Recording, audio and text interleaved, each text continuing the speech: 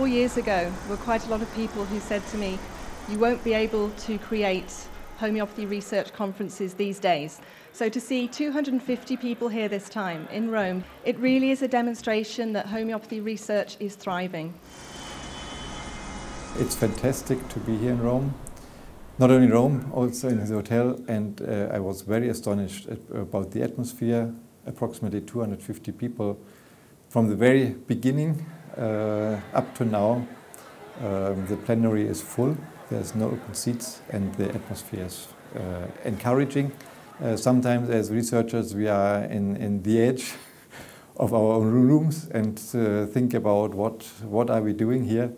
But such a conference is something like a boost. Yes, we are working on the right way and in the right direction. Let's go into a bit more detail about the Shang et al. 2005 paper. It set out to compare 110 homeopathy trials with 110 matched conventional medicine trials, heralded by The Lancet, where it was published as the end of homeopathy. It made a huge splash at the time, and since then has been used repeatedly as the proof that homeopathy doesn't work. However, it's only one of now 6 meta-analyses of homeopathy, and it's the only one that has come up with negative results. Well, there's a large-scale study done in France called EPI3.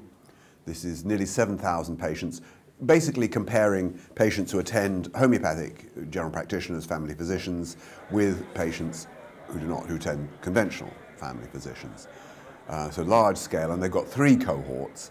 One is musculoskeletal, another is upper respiratory tract infections, and another is sleep and psychological disorders. And the main difference that the treatment per se makes is that it reduces drug use.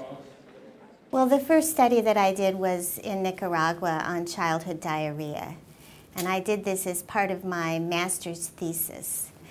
The results looked promising, so the next year I went back with my research team and we did the larger study, 81 subjects, randomized, placebo-controlled trial, individualized homeopathic treatment of children with acute diarrhea.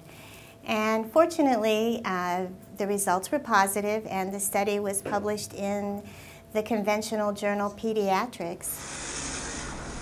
This conference is quite interesting because there's a fair amount of time that's devoted to provings. And provings are an interesting part of homeopathic research.